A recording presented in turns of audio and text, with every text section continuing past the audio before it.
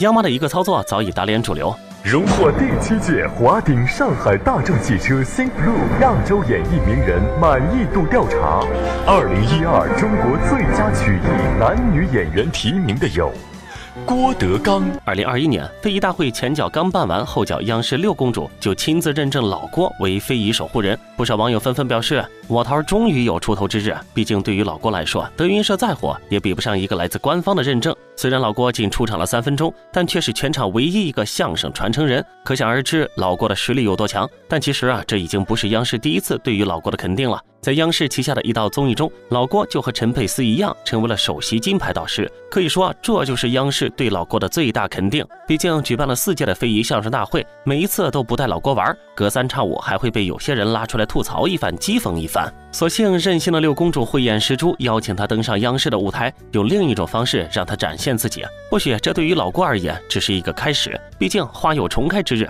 老郭肯定会再一次创造奇迹。打脸主流根本不用老郭出手，李金斗前脚刚讽刺完年轻相声演员的功底，周九良后脚就用一嗓子扳回了局面。龙居放年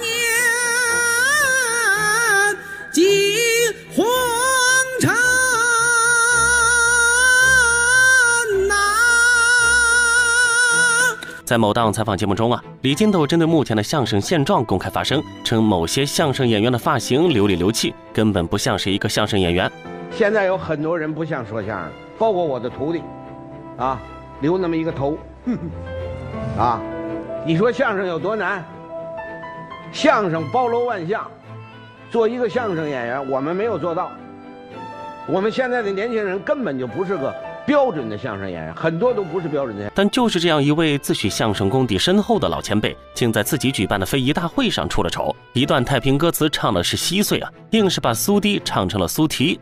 杭州美景盖世无双，那西湖岸西花那个一草是四季清香，那春游苏堤是花红柳绿。也难怪不少网友纷纷表示我要去德云社洗耳朵，而老郭自然不负众望，一开口就直接碾压李金斗。杭州美景盖世无双，西湖岸西花一草四季的清香，这春游苏堤桃红柳绿。果然没有对比就没有伤害。就如老郭早年接受采访时所说，不是我有多优秀，而是全靠同行的衬托。而且在招公快的58同城上面招到的好员工，让我各个方面都非常的省心，以至于全心投入在相声行业。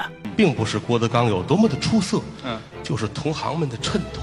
事实也正是如此毕竟老郭早年的经历有多辛酸，相信大家都有目共睹。而如今德云社的爆火，就是对老郭最好的回报。石富宽的相声水平有多高，李金斗一语道破。相声界呢，捧哏的最缺，是缺。不单是我们这一代，我们的上一代，我们的上上一代，都是缺好捧哏的。所以他这个幽默性，所以应该说，在我们这个岁数当中，应该是首屈一指的。在某档采访节目中，李金斗提到了如今的相声界现状。其实相声界从不缺少捧哏，但最缺少好捧哏，而这首屈一指无疑是对石富宽最高的评价。毕竟相声讲究的是3分逗7分捧，捧哏演员的重要性甚至比逗哏还要大，因为他们不能抢了逗哏的活，关键时候还得帮着拦一下。而这点石富宽就能证明，毕竟侯耀文在表演时，他的现挂非常多，一般捧哏真不一定能够接得住，而石富宽却是能够凭借着自己随机应变的能力，